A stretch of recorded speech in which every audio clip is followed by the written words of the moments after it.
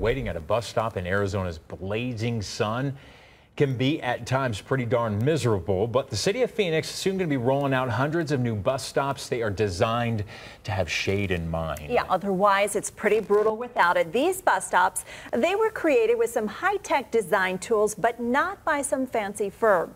Our Derek Stahl is live tonight. Derek, you say for Smarty Pants from ASU, they are getting all the credit on this one tonight. Yeah, some Smarty Pant undergraduates at ASU. The city plans to install 400 of these new bus stops over the next 5 years.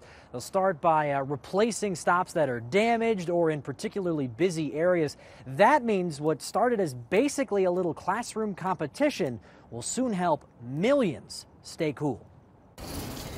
This is our bus stop that we created and designed for the city of Phoenix. ASU Industrial design students Erlend Meling, Ethan Fancher, Dan Duquette, and Derek Smoker spent 2 months on the design. One of the concepts that we played around with was that of a sundial, where no matter what time of the day, there's always shade.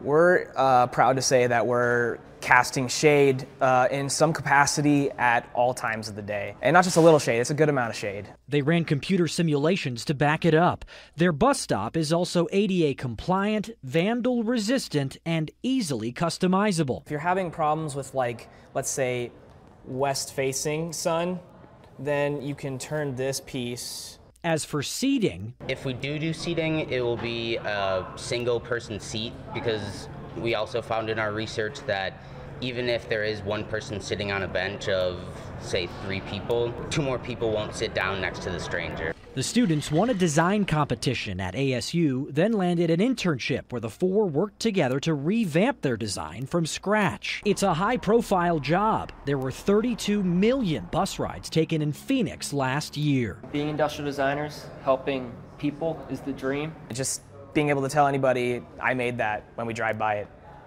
is a very humbling but also really cool experience too. And these things are expected to last decades, so they'll be able to say that on the drive-by for quite some time. The students were paid an hourly rate for this, an intern rate. They do not own the final design. It was all done in an open source way. That way, other cities pick up this design for free, and the students say they like it that way. Reporting live, I'm Derek Stahl for Arizona's Family. All right.